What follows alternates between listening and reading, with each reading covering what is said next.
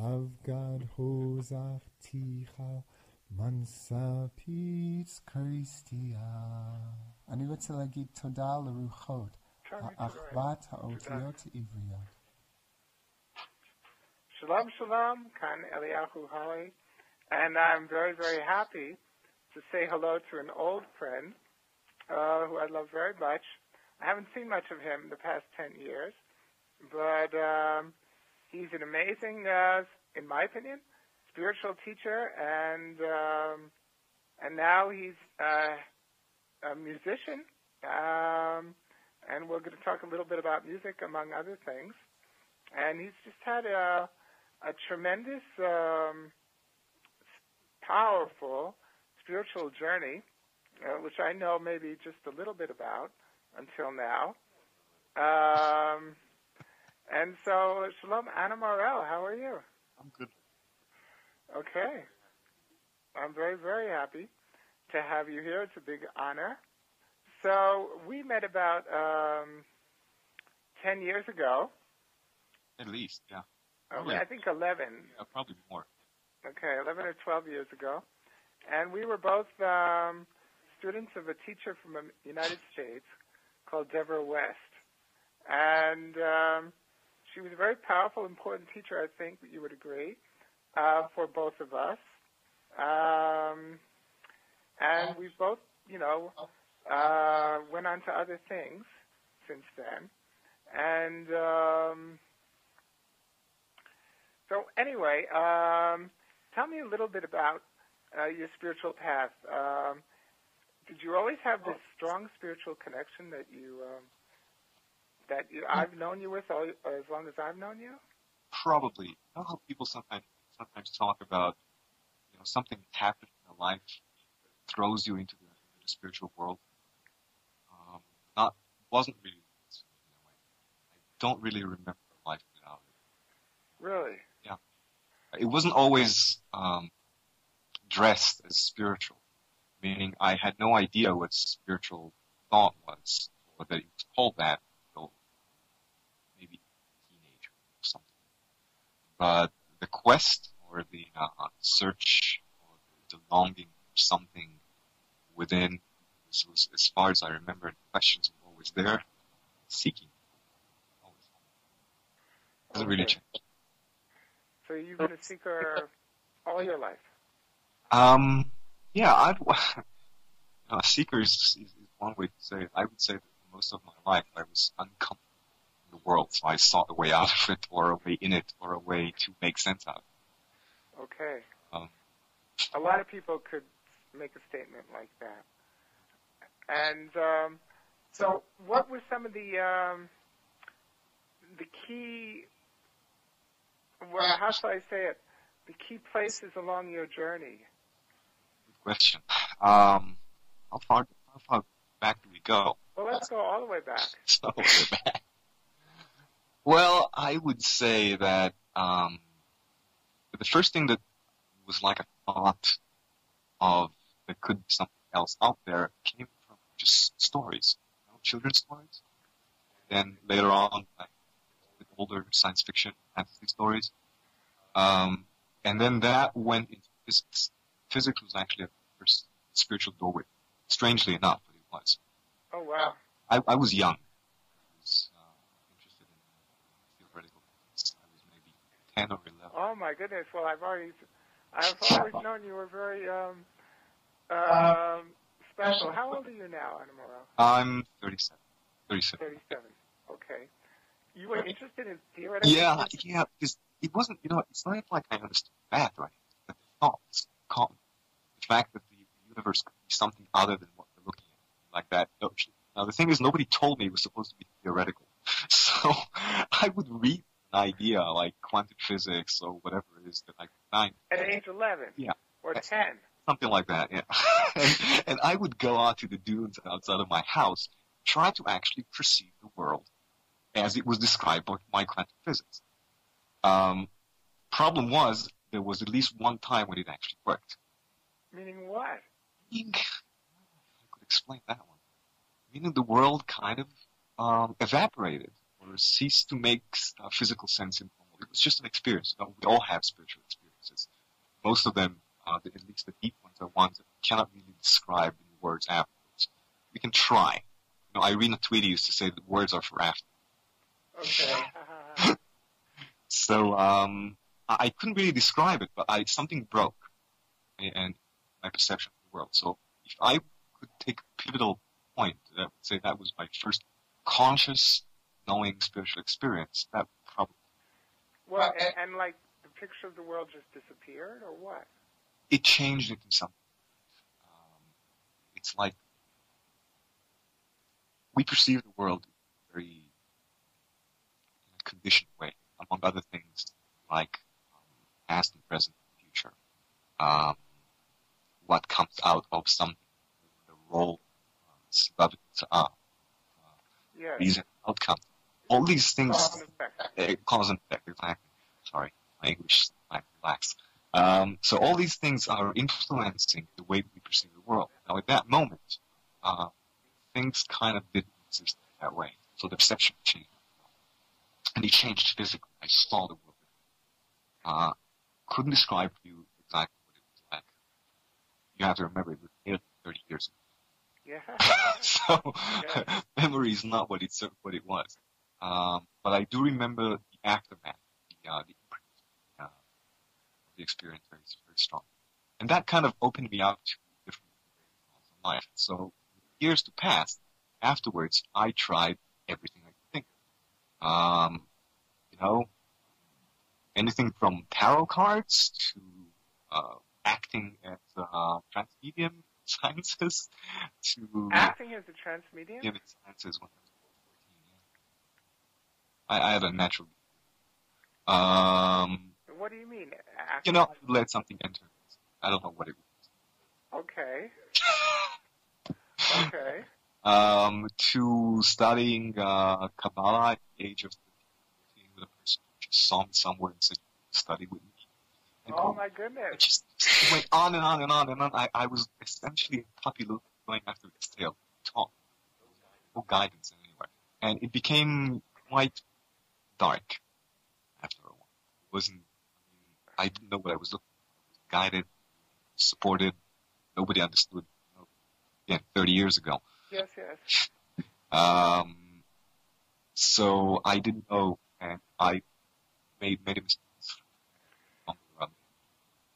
When you say quite dark, what do you mean? Well, you know, sometimes you mistake what you really want.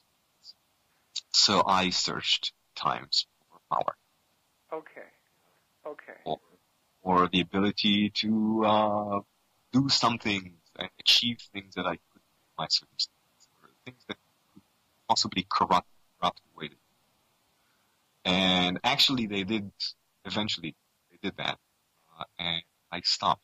Spiritual seeking, I consciously stopped since I was about 18.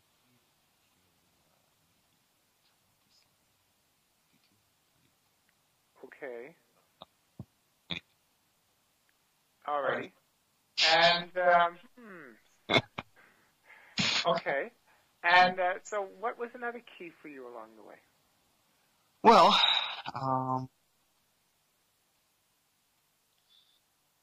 no, there was that whole circumstance that eventually led to the teacher today. Yes. And Deborah West. Deborah West was instrumental. Led you to Nora. Yes. And what was the, well, we studied with Deborah together, okay? אנטונית, ותכף חוזרים. Learned from that experience. Honest truth? Yes. A couple of things. First of all, not to mistake spiritual knowledge.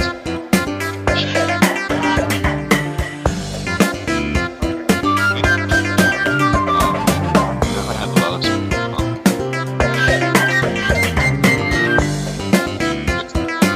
As far as the plans are, not so much taking what I know. This is just what my particular setting up.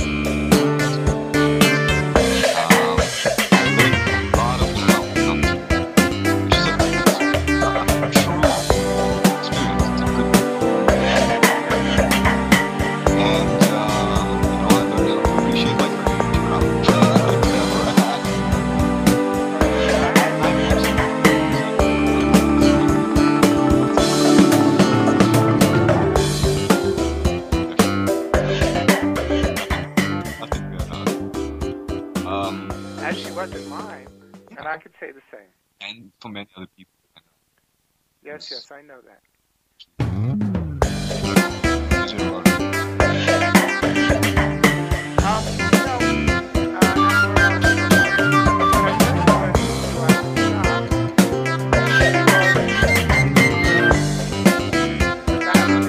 Angelic beings, and I was envious, I still am of them. תודה שחיכיתם לנו, הנה אנחנו שוב בתוכנית צומת מומחים, התוכנית שעוסקת היום בנושא של אבחונים בראייה של רפואה טבעית. בעצם אנחנו מבינים שברפואה טבעית הכל משתקף לנו על גבי הגוף. המומחית הראשונה שהייתה פה היום דיברה על אבחון באמצעות גלגל העין, היא קראה לשיטה הזאת אירידיולוגיה, ובעצם דרך אותו אבחון היא מגיעה להרבה מאוד תוצאות ומסקנות נכונות להיום ועתידיות. אחריה היה פה מומחה בנושא של דיקור יפני, הוא דיבר איתנו על אבחונים בכל מיני מקומות על גבי הגוף שלנו, והנה הצטרף אלינו עכשיו לשידור דוקטור אבינועם פורת. שלום לך אבינועם. ערב טוב. ערב טוב. דוקטור אבינועם פורת הוא נטורופט, הוא עוסק ברפואת תדרים באמצעות גלובל דיאגנוסטיק, וספר לנו מה זה רפואת תדרים באמצעות גלובל דיאגנוסטיק. אוקיי. אני נטורופט, ואני הכרתי את שיטות האבחון הנטורופטיות הרגילות, תשאול, אבחונים גם באירידולוגיה, גם באמצעות פרחי באך ושיטות נוספות, ובמהלך הקריירה המקצועית שלי נחשפתי גם לשיטת קינסיולוגיה, שזה אבחון באמצעות סוג של תחושה של תדרים של הגוף. אבל הבעיה בקינסיולוגיה שהמכשיר מדידה זה הבודק עצמו, וזה פוגע באמינות ובדיוק הבדיקה. וחיפשתי זמן רב מכשיר אובייקטיבי שיאבחן את הגוף כולו ברמת פירוט מאוד מאוד גבוהה מצד אחד, ומצד שני יהיה מדויק מאוד. ולפני כשנתיים וחצי נחשפתי למכשיר שנקרא Global Diagnostics, מתוצרת חברת ויטטק השוויצרית, והמכשיר הזה הוא פשוט התגשמות חלומותיי, ולדעתי גם התגשמות חלומותיו של כל מי שעוסק בטיפול, בין אם רפואה קונבנציונלית ובין אם רפואה אלטרנטיבית. מה עושה בעצם המכשיר הזה? איך הוא... מה שגלובל דיאגנוסטיק עושה, הוא משדר קבוצות של תדרים לגוף שלנו, בעוצמה מאוד מאוד חלשה, והם מקבלים בחזרה משאבים מכל האיברים בגוף. זאת אומרת, מה? אני שוכב ערום? לא, בבגדים, אין צורך, מחברים שתי אלקטרודות לקרסוליים, ובמשך מספר דקות משודרים קבוצות התדרים, והמכשיר גם מקבל בחזרה את המשאבים מהאיברים בגוף. ואז בעצם הוא שולף את זה לאן? אחרי שהוא מקבל את המשוב מהגוף, לאן הוא לוקח את זה? עכשיו, המשובים מעובדים על ידי מחשב, ומקוטלגים לארבע אפשרויות. מצב תקין, התדרים ששודרו לאיברים חזרו בדיוק כמו שהם. מצבים שאינם תקינים זה מצבים שבהם עוצמות הגלים והפאזה שלהם או המופע שלהם השתנו, וזה אומר שהאיברים לא מתפקדים בצורה תקינה. ומרמה מסוימת של זיוף, אז זה אומר שכבר יש כנראה מצב של הוא פתולוגי או לא תקין ברמה שמפריעה לתפקוד הגוף. אפשר לראות בדיוק, בוא תראה לנו, בן, באמת תראה לנו פה. את המצגת שאנחנו מקבלים. בתמונה הזאת אנחנו יכולים לראות תמונת מצב של אדם שמערכת העיכול שלו מסומנת כמעט כולה מהקיבה דרך... רגע, בוא נראה, אולי אפשר טיפה יותר להתקרב לזה, כדי שאנחנו נראה ותסביר. תסביר לנו מה אנחנו רואים. דרך המעיים, כל האזור הזה של הבטן צבוע לנו בצבעים סגולים, וזה אומר שהאיברים האלה אינם מתפקדים, המעיים, המעי הגס וכולי. מה זאת אומרת, אם בעצם זה הצבוע בצבע אחר, איך היית מבין שזה כן מתפקד? זה אמור להיות לא צבוע בכלל. זה אמור להיות לא צבוע בכלל. לא צבוע זה מצב תקין. ברגע שיש צבע מסוים, ואני מתייחס גם לנתונים מספריים נומריים, זה אומר שיש בעיה בתפקוד של האיברים האלה. אז כל צבע בעצם מעיד על משהו אחר? אכן כן. צבעים סגולים מדברים על מצבים יותר כרוניים, גם כחול מצב כרוני עמוק, מצב אדום זה מצב אקוטי. דלקת אקוטית כמו הצטננות. כרגע, בדיוק. עכשיו כרגע. במצבים כרוניים הרבה פעמים אין סימפטומים, במצבים אקוטיים יש. ואז גם המטופל יודע להגיד שהוא מרגיש את הבעיה, אבל לפעמים היא קיימת ואפילו לא יודע שהיא קיימת. הוא כבר פשוט רגיל לחיות בחוסר איזון הזה, וזה נראה לו שככה חיים כולם במצבים הכרוניים. עכשיו, המכשיר מציג את כל המערכות בגוף. הצגנו פה רק דוגמה של מערכת העיכול, הוא מתייחס גם למערכת כלי הדם, מערכת השלד שרירים, מערכות הרבייה וההורמונלית. כל 13 המערכות בגוף מוצגות פה, ואפשר לראות כל מערכת איזה איברים אינם מתפקדים בצורה אופטימלית, וכתוצאה מזה גם לקשור בעיות בריאות לאיברים ספציפיים שאינם פועלים כשורה. זה רמת הדיוק של המכשיר. בנוסף לזה הוא גם בודק את תפקוד התאים בגוף, והוא ממש מציין האם התאים עובדים כשורה, האם חילוף החומרים מתקיים כשורה, האם התחדשות התאים מתקיימת כשורה, ואם התהליכים האלה לא מתקיימים כשורה, מן הסתם צריך לטפל בהם. אז רגע, סליחה שנייה, אבינועם. בעצם מה שאתה אומר לי, אתה אומר, אני באמצעות המכשיר הזה יוצר איזושהי השתקפות של התדר, שחוזר אליי בחזרה בצורה של צבעים, אם הדבר הזה בעצם לא מאוזן, ותמיד זה יבדוק גם את התאים וגם את המערכות וגם את השרירים, תמיד זה עושה את כל הבדיקה, או שאתה מכוון את זה במקרה מסוים לבדוק? מכשיר עובד בצורה עצמאית, הוא בודק את כל הגוף שלנו מרמת המערכות, דרך רמת האיברים, דרך רמת התאים. בנוסף לזה הוא נותן אינפורמציות נוספות, הוא גם בודק האם יש לנו פתוגנים בגוף, האם יש מיקרואורגניזמים שאינם אמורים להיות, כמו חיידקים, הליקובקטר פילורי, קנדידה במערכת העיכול, טפילים במערכת העיכול, כל הדברים האלה, וירוסים, עם אנשים שבאים עם שפעות, עכשיו זה עונה אקוטית לשפעות, מיד מזוהים כל הווירוסים בגוף שלהם, ואפשר גם לראות היכן הם נמצאים, ובהתאם לזה לטפל. זאת אומרת שבעצם אתה אומר, אבינועם, למרות שאתה נטורופט, ונטורופתיה זה מקצוע בפני עצמו של אבחונים, דרך נטורופתיה אפשר להבחן דרך כפות הרגליים, דרך הרבה מאוד איברים בגוף, אני יכול להשתמש בנטורופתיה ולקבל נתונים על המטופל עצמו, ולמרות שאתה נטורופט ואתה יודע לעשות את האבחונים האלה, אתה לא זז בלי לעשות את האבחון באמצעות גלובל דיאגנוסטיק, באמצעות רפואת התדרים האלה הזאת. אני לא זז היום בלי גלובל דיאגנוסטיקס, הוא לימד אותי שהוא עושה את האבחונים האלה בצורה מאוד מפורטת, מאוד מדויקת. אני מצליב אותם עם אבחונים נוספים בקליניקה אצלנו. כמו למשל?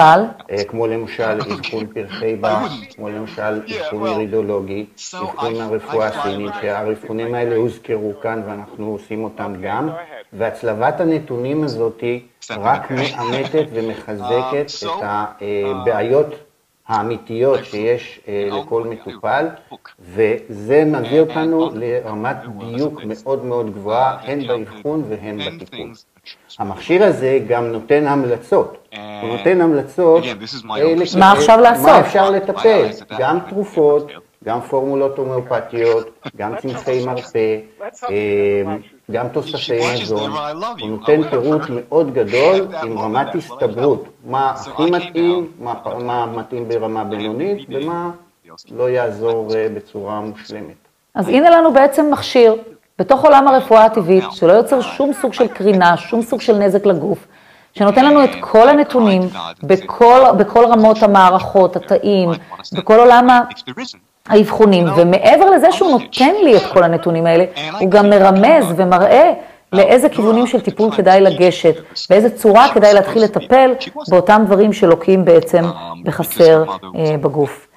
למכשיר הזה יש עוד מספר יתרונות, הוא מנתח גם את יכולת קבלת הטיפול של המטופל. זאת אומרת, האם אפשר לעשות טיפול, נקרא לו אגרסיבי או משמעותי, או האם המטופל במצב פיזיולוגי לא כל כך טוב וצריך לטפל בו בצורה עדינה, וזה יהיה נכון לכל סוג של טיפול, בין אם זה יהיה תרופתי, בין אם זה יהיה צמחי מרפא, בין אם זה יהיה דיקור, כל שיטה. הוא ייתן את ההכוונה הזאת. בנוסף לזה יש לו יתרונות שהטיפול אינו פולשני, אינו מכאיב, מאוד נוח, מתאים מאוד לילדים גם כן. כמה זמן לוקח לעשות את האבחון? מספר דקות, משהו בסביבות 12 דקות. ואתה מקבל את כל התמונה על כל מקבלים מיד את כל התמונות, וצריך פשוט להקשיב עוד לאיש המקצוע שמסביר מה רואים. אבל מעבר לזה הנתונים מתקבלים מיידית, מוצגים על המסכים בזמן אמת, והן המטפל והן המטופל יכולים לחוות ביחד את מצב הבריאות שלו. טוב, תשמע, אני נראה לי צריכה להתחבר לדבר הזה, לראות מה קורה לי שם עם כל המערכות והאלה, ונראה לי ששווה גם לכם אולי לעשות סוג כזה של בדיקה. אז בעצם כל כמה זמן היית ממליץ? אני הייתי ממליץ משהו כמו אחת לחצי שנה עד שנה, לכל אדם להיבדק. יש אנשים שעושים את זה באמצעות בדיקות דם, בדיקה באמצעות גלובל דיאגנוסטיקס היא הרבה יותר מפורטת, הרבה יותר מעמיקה, וכשעושים את זה בצורה סיסטמטית, יודעים לעקוב יפה מאוד על האיברים, יודעים להצביע במדויק על האיברים הבעייתיים לאורך זמן, וגם לטפל בהם על מנת שהם יפסיקו להיות בעייתיים. דוקטור אבינועם פורט שממליץ לנו לעשות את האבחון הזה פעם בשנה כדי לראות בדיוק מה קורה איתנו, מה קורה עם הגוף שלנו, לאיזה מקומות הוא לוקח אותנו.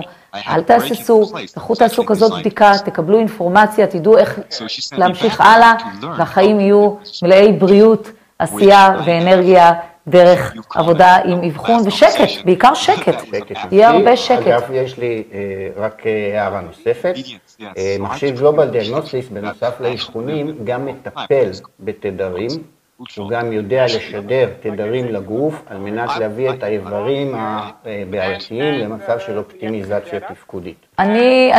סליחה שאני ככה קצת עוצרת אותך, אנחנו פשוט חייבים לסיים, דיברנו המון על המכשיר הזה, אבל תדעו לכם, שאם אני לוקחת את המכשיר הזה ומנסה לעבוד איתו, אז אני לא כל כך יודעת איך עושים את זה. בעצם צריך להגיע לאדם שיודע לקרוא את כל הנתונים שעוסקים בתחום הזה שנקרא גלובל דיאגנוסטיק או רפואת תדרים, ובדרך זה בעצם לעשות את אותו טיפול. אז תודה לך, דוקטור אבינועם פורט, על הזמן שלך ועל זה שהחכמת אותנו בשידור בנושא של אבחונים. ואנחנו, הפסקה האחרונה, קצרה. אחריה תהיה לנו פה מטפלת מיוחדת בתחומה שעוסקת בשני תחומים מאוד מאוד מעניינים, כמובן בראייה של אבחונים. אז עוד רגע ואנחנו חוזרים. תישארו איתנו. And I keep holidays and I pray on the I try to do just as much as I can.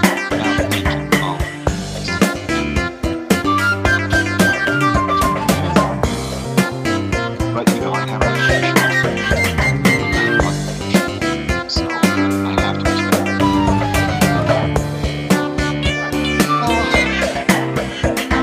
feeling it means that the traditions of the body for some reason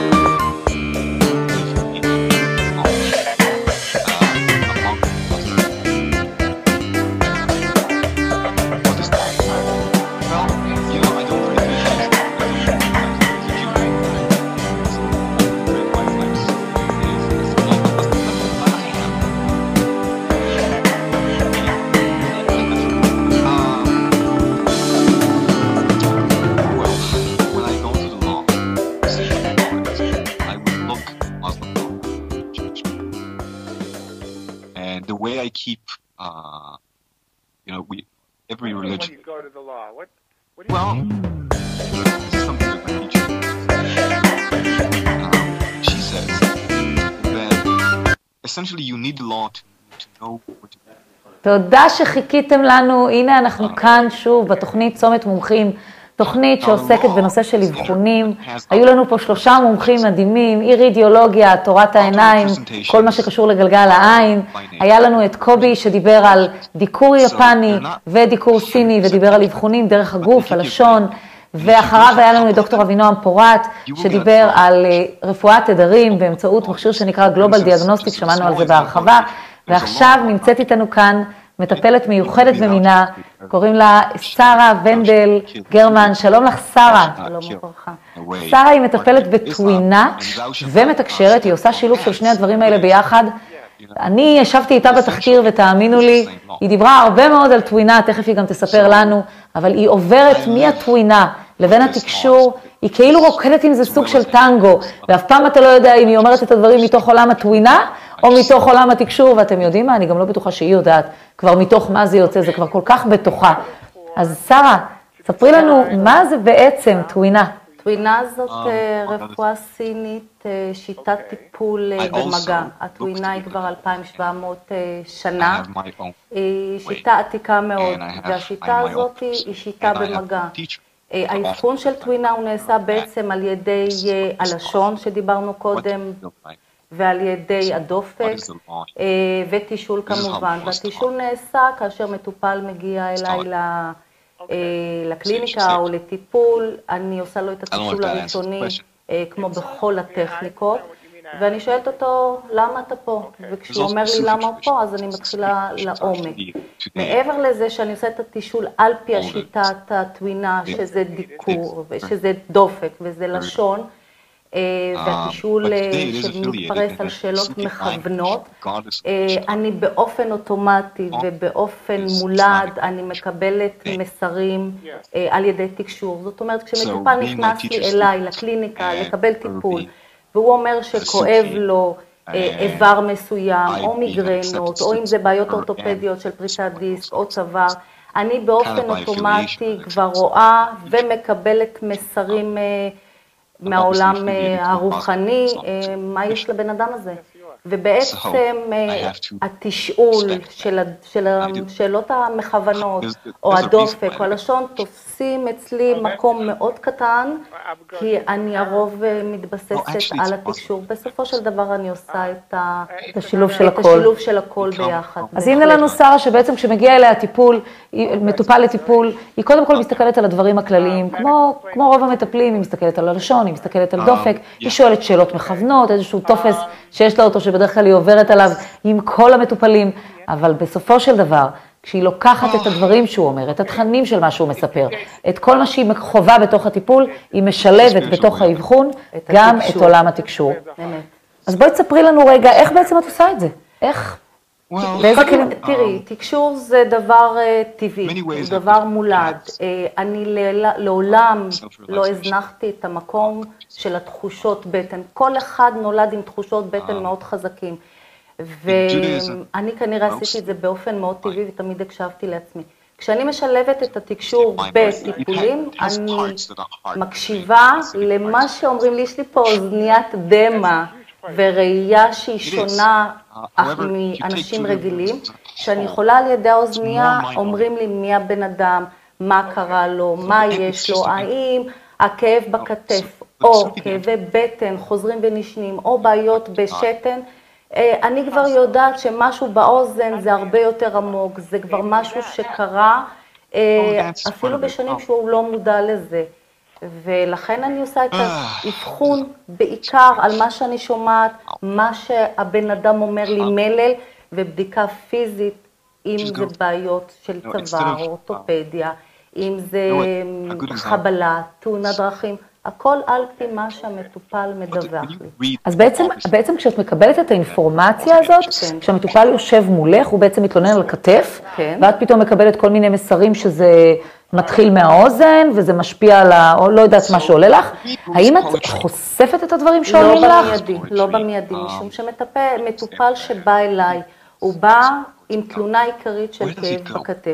כאשר המטופל בא לי עם כאבים בכתף, ואני כבר באוזן שומעת שהכאבים בכתף הוא טראומה רגשית, אני לא יכולה להפיל את השאלה מיד וישיר לאותו אחד, לכן אני עושה את זה בהדרגתיות, אחרי שאני רוכשת את האימון של המטופל, אחרי שאני רואה שיש בינינו דינמיקה של כימיה מסוימת, ורק בשלב מאוחר יותר, לקראת סוף הטיפול, אני שואלת אם הוא עבר איזושהי טראומה רגשית.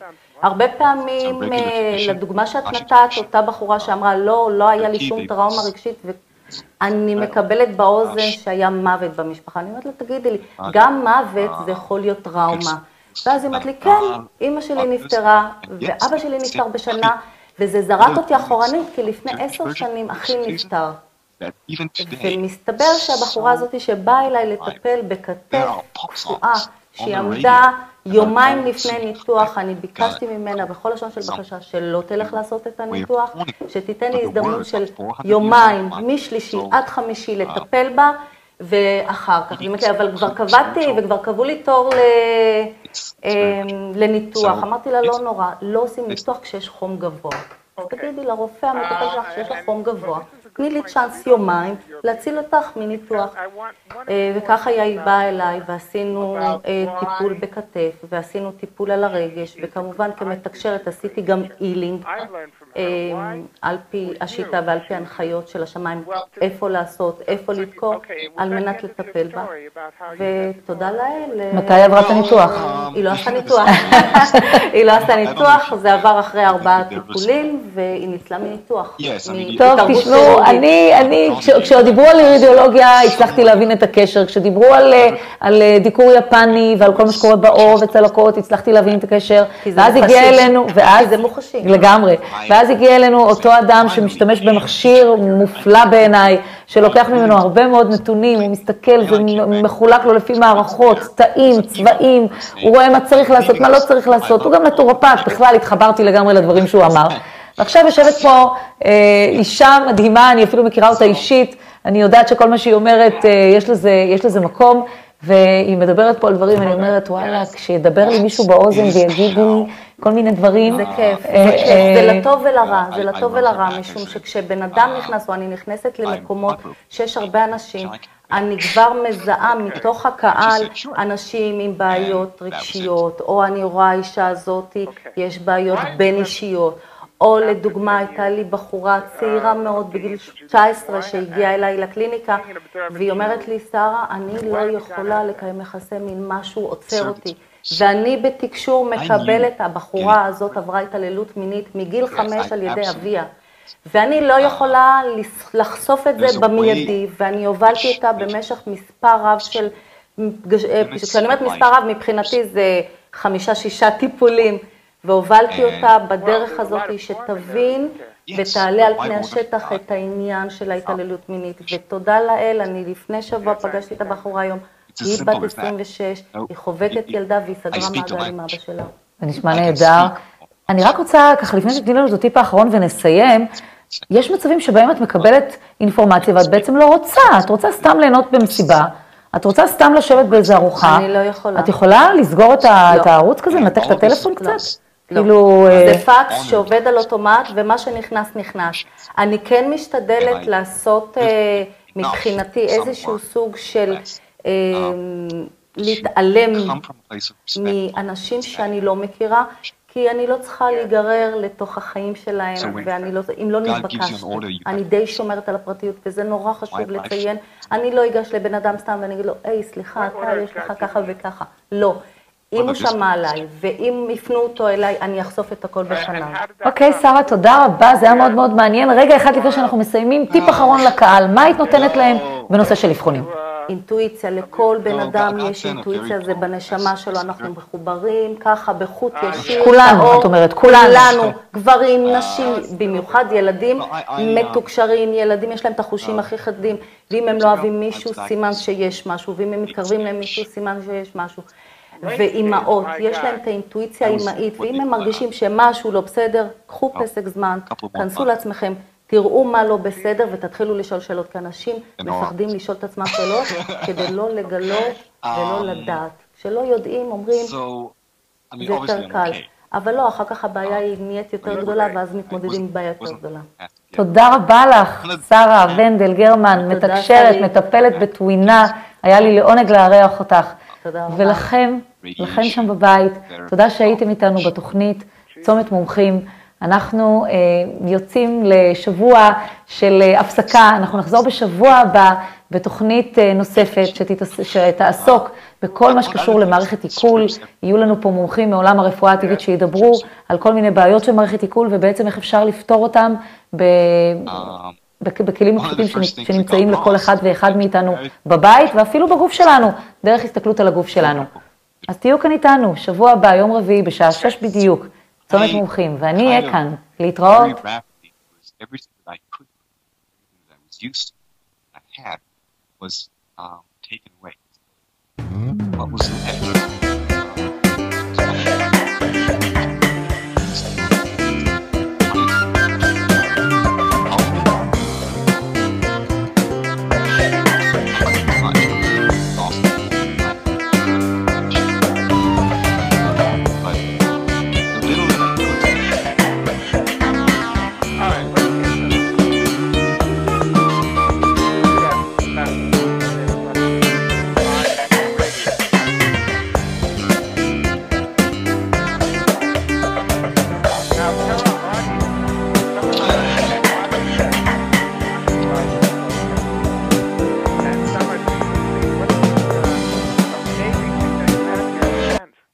Well, different names in different places. Generally, this would be called a saz or a long neck balama.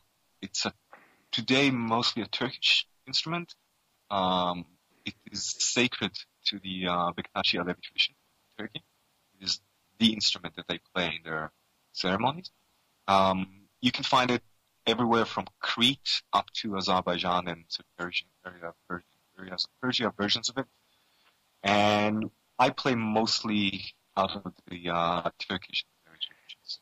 And you travel the world a lot now with Nora, and so you get to some of these places, and you get to play with the locals, isn't that? It's getting there. I go to Istanbul on a regular basis. I have many deep friends there. They like brothers and family. Sit and I play with. I have not gotten to Azerbaijan yet. So I plan to do so. That's beautiful. Okay. So what are you going to play for us? Well, I'm probably going to just improvise a bit, but I'm going to improvise in the form that is most traditional for the Alevi Bektashi Sufis. You can see it gives a very, well, you know what? I'll describe it. I'll let experience. Okay. You'll describe it afterwards. Try to save a little for the other beautiful, amazing instruments as well. Well, it's the same thing, just smaller. Okay. Then don't worry about it. Okay.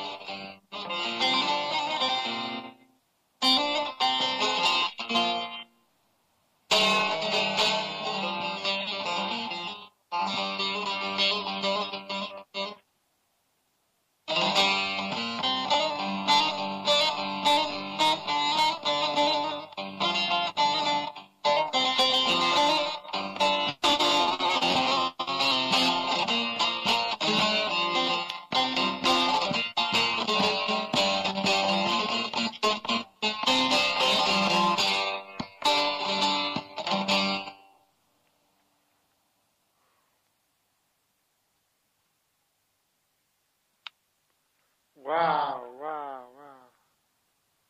So now you tell me. It's about opening the heart and dance. You betcha. Exactly.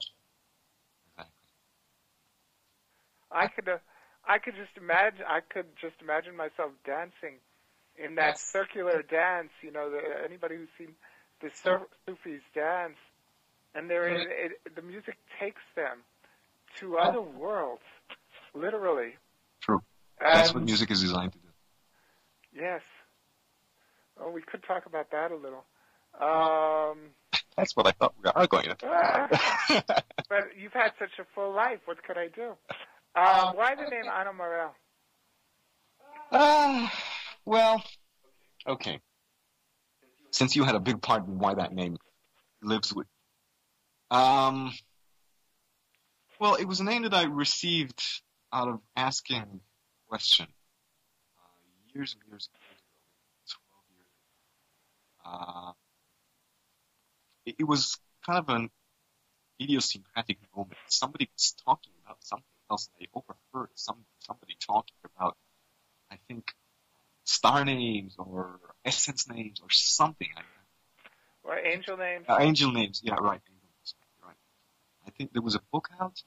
By Solara. By Solara, exactly. I think they were talking out of that, but I never asked. And one person was calling another person by his star name or his angel name, and I heard that, and I asked what it was, and they said it was his angel name or his star name, and I said, well, that's very interesting. And I asked myself in my head, kind of, well, that's interesting. Do I have one? And God, did that answer come. I was struck with one of the most shocking, not in a bad way, but just I was dumbfounded, dumbstruck by the power of the vision. It was, you'll laugh at this, but the closest thing that I felt up until that point was when I was a kid, I mistakenly put my fingers 20,000 volts. It was something like that. And I couldn't even say that I heard the name or saw the name. I knew the name. Whoa. And I stood, and my two friends that were there kind of caught on that something happened. And they looked at me and said, what just happened? And I asked the question. I said, what did you ask? I said, well, I asked I don't even know how to. Okay.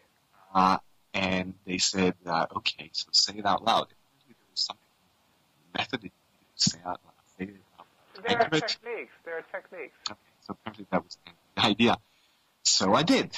And they literally flew backwards. Literally. Physically backwards. About half a meter just out of the ground. Now, here's the thing. What happens afterwards? I had no idea what to do with it. I was not about to change my name. I have absolutely no problem with the name of my phone. So you ask the question themselves in their heads. Rotem. Okay. Yeah, that's the name I was born with. I was pretty happy with it. I had really no problem. And I really had no intention to change it. So the name, at that moment, there was all this experience, and there was nothing really to do with it. Mm-hmm. So it kind of stayed, it was very useful because not many people had that. Obviously, no one had that name. So I could use it as an internet name without having to add numbers after my name. Yes. There's no Anna Morel 2. Yes. So that was very useful. And then one day I go to visit a very dear friend of mine. Happens to sit in the chair to my left. Oh, yeah. And we talk about these star names and these essence names and these angelic names. And I tell my good friend that I actually know mine. He says, really? Why don't you use it? Why don't you take that name? Why don't you live with it? And honestly, I didn't have a good answer. I did have a quite strange response to the question. I was mortified. I almost peed my pants. You were, yeah. I didn't know what it is.